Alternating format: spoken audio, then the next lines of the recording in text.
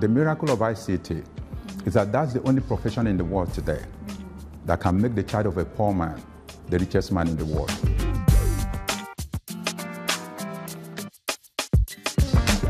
Leo Stan Ekeh has built a lot of things, but perhaps foremost on his mind is a vision for the future of his country, Nigeria.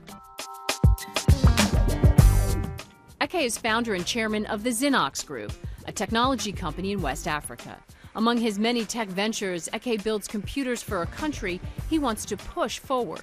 We came with a computer with a surge protector because of the power challenge in this country. We have 14 offices nationwide, so we're closest to the people.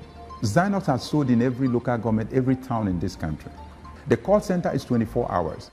It's a brand for Nigeria, global standard, but specific to Nigeria.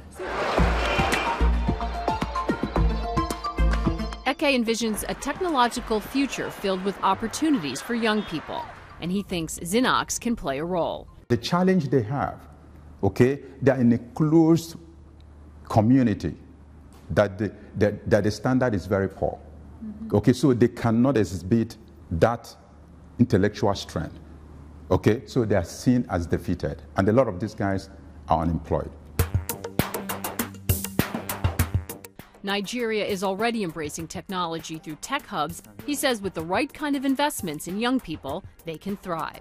So today, if you give them platform, which is not expensive, this country will produce a minimum of 10 billionaires.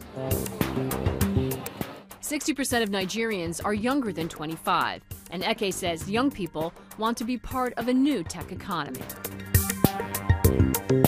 Ekeh says Zinox employs 1,800 Nigerians, is building digital training centers and hubs around the country, and invests in tech startups.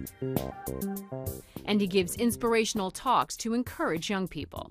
90% of youth today want to go into trending profession, lifestyle profession, and that is technology.